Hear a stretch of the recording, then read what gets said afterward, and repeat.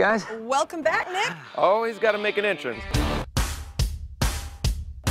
Everyone on The Voice set thinks Nick is pretty cool. This guy is named Nick Jonas. He's in a group called the Jonas Brothers. Yes, he is. Yes, he is. Oh no, come back, oh no. Season 20, let's do this. I have won The Voice. I have cool jackets too. I mean, I feel like I'm pretty cool.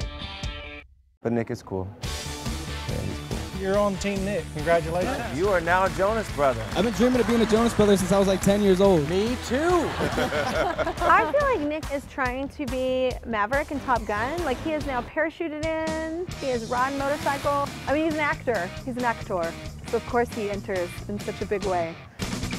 You know, I think Nick's a cool guy. This season, he looks like he just stepped off of the set of Jumanji. Like he still has on his leather pilot's jacket that he wore in the movie, and that's kind of cool. I was a little bit starstruck when I saw him, so I can see where people think he's cool. He's cool. I know you're probably standing there thinking right now, why would I pick Blake Shelton when Nick Jonas is sitting there in a freshly Windexed jacket that is so shiny. He's pretty cool, but has he won The Voice? I mean, he can't be that cool until he wins The Voice. I can tell you're an SG guy. I'm an SG guy. It's the only way to go. Guitar talk, guys. I thought you meant Singapore Air.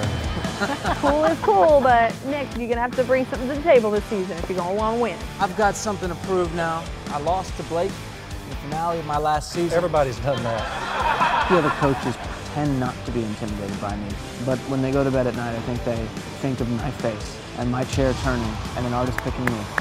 I choose Nick.